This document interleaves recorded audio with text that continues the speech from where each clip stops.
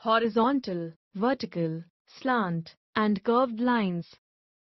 At the end of this session, you will be able to explain horizontal, vertical, slant, and curved lines. Introduction to horizontal, vertical, slant, and curved lines. What a beautiful day, and it looks like Ben, Bella, and Webby are on their way to a new adventure. Let's join them. Guys, hurry up. We have to get there before sunset. Only then we can set up the camp. Okay, let's check the map to see if there is any way to get to the place faster. It shows 2 routes, Webby. The road here is not that good. It has unnecessary curves and turns, so it's not possible to go very fast. Let's take this straight road to get to our destination faster. What is a curve, Webby? You have never heard the word curve before? No, Webby, I have not. A curve is a smooth flowing line, without any sharp turns. Line? Yes. There are different types of lines. Let me teach you about them once we reach the spot. Ben, Bella, and Webby reached their destination and set up the tent successfully. After an hour, Webby began teaching them about various types of lines. Let's learn along with them. Horizontal, vertical, slant, and curved lines.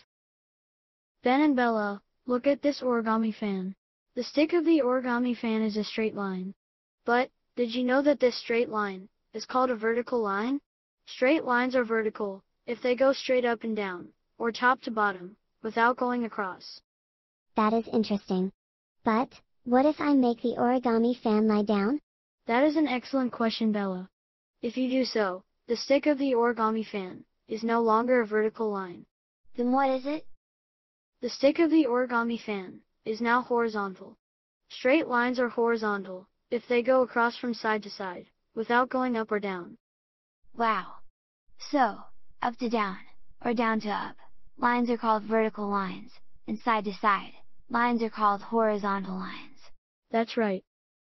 What if I keep the origami fan, neither in the upright, nor in the lie-down position, but keep it in an in-between position? Then, that would be a slanting line. Lines are slanting if they don't go straight across, or straight up or down. They look like a slope. Can you name an object that is in a slanting position? A staircase is neither vertical nor horizontal. It is slanting. Well, Bella, it looks like you understood the 3 types of straight lines very well.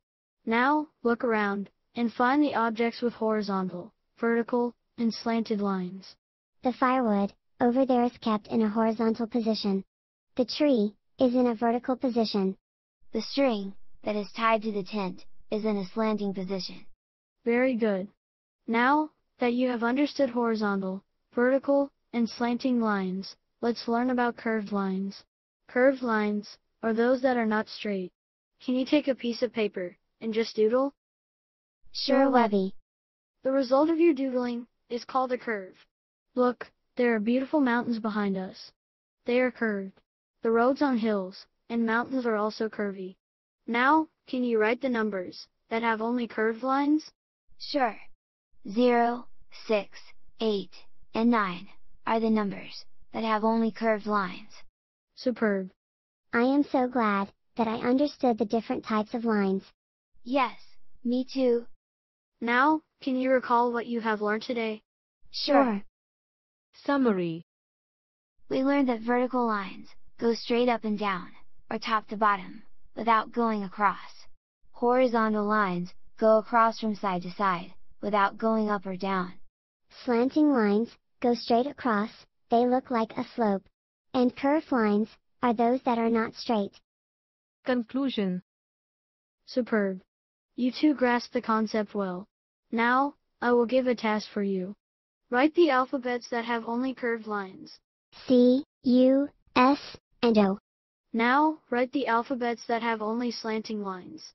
V, W, and X. Very good. Now write the alphabets that have both vertical and horizontal lines.